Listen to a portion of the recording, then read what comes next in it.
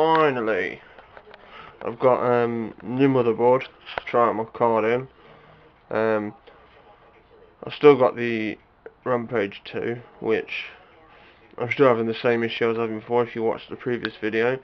So I've bought a Gigabyte Ex58 Extreme, basically to try the card in and see if it's the card or the motherboard, so I can try and maybe get some sort of RMA moving along.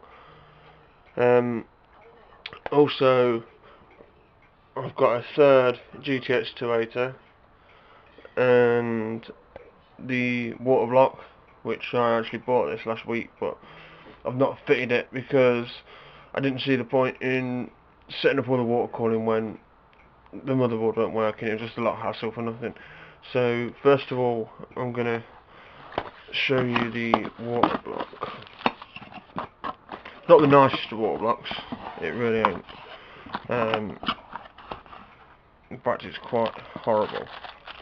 It screws, really easy to mount, no back plate, screws through the back, spring on, cap on, as easy as that.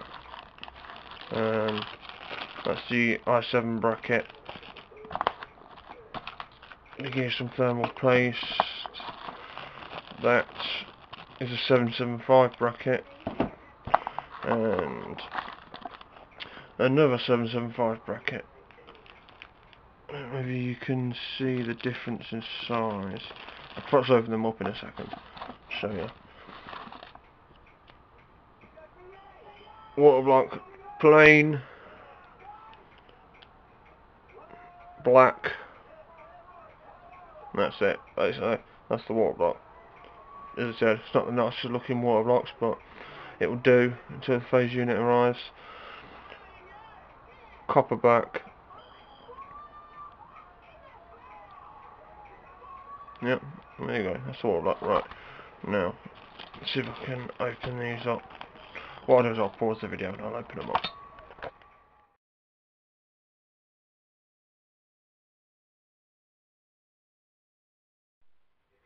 Okay, there you can see the difference in size. Not a huge difference between the 775.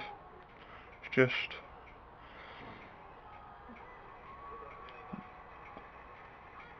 yeah, that's it really. It's just a little bit out. One good thing, or I could have actually saved myself some money. This bracket will fit over the Coolant's CPU 340 block. Not perfectly, but it will go over it and it'll sit on it nice and it'll hold the water block in place without it sliding anywhere. So if anyone owns a CPU 340 block, just get one of these brackets, the Xspc bracket. They're about, I think I've seen them somewhere in the UK for about £3.50. I nearly just bought the bracket myself, but I didn't want the hassle of getting the bracket, finding that it didn't fit, and then having to order a water block anyway, so I just ordered the water block. Well, that's just how I do things. Right now I'm going to I'm not going to bother showing you the graphics card because you've all seen what's in these graphics cards. There's not a lot. Graphics card and a few crappy things that you never need or never use. So I'm going to pause the video and I'm going to open up the motherboard and show you what you get with that.